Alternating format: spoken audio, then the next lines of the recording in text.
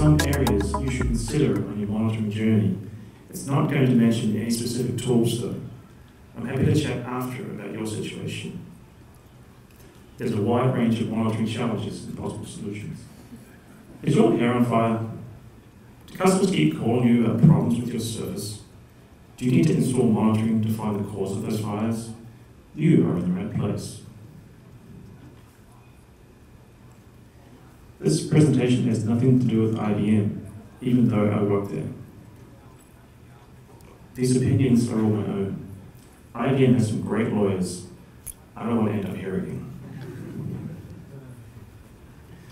Early in my career, I became very interested in monitoring when I received phone calls that made me look stupid.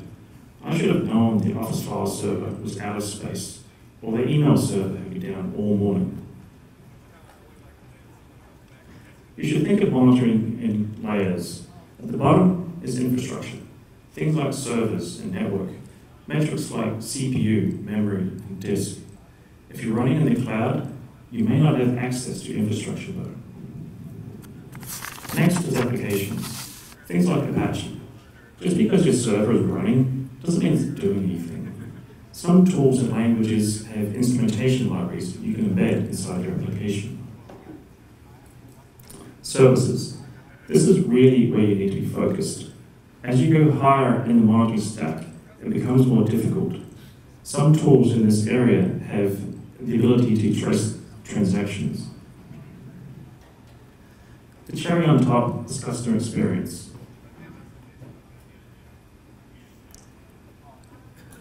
Using customer complaints is not a good technique.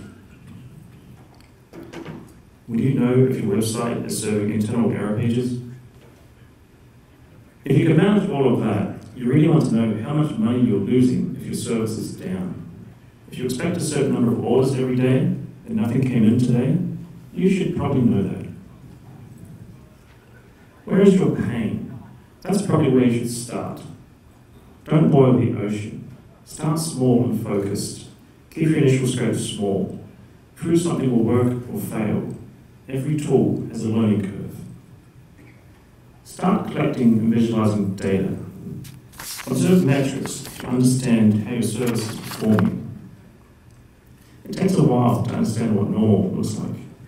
When the next incident happens, you'll be able to diagnose it faster, providing better customer experience. You may need to push and pull data. Your central monitoring system is either going to initiate a lot of connections or receive a lot.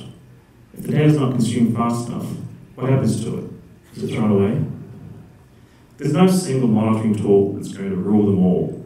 You will be using multiple solutions. If you're lucky, some will integrate with each other. You'll be spending a lot of time configuring each of them. Each tool was born to do one thing really well. A lot of them think they are the center of the universe. If you're lucky, some will integrate with each other. Over time, your features have grown. Just because you can use something doesn't mean you should.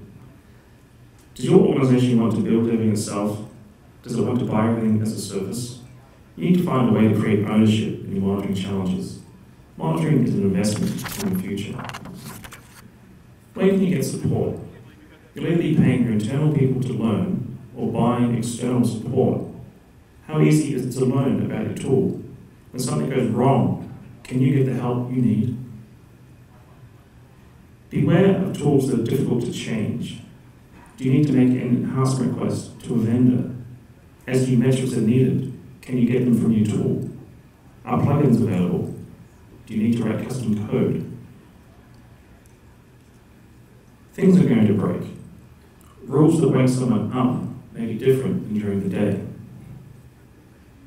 You may want to wait for 2 or more failures in a row before alerting. You may want groups of metrics to trigger before alerting. Everyone should be involved with monitoring.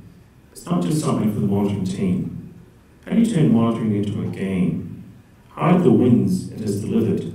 Publish metrics showing the value. Start small and focused. Decide which monitoring layer to work on first. You need to be proactive, not reactive. Start now before you lose customers. It's going to take months to get something useful running.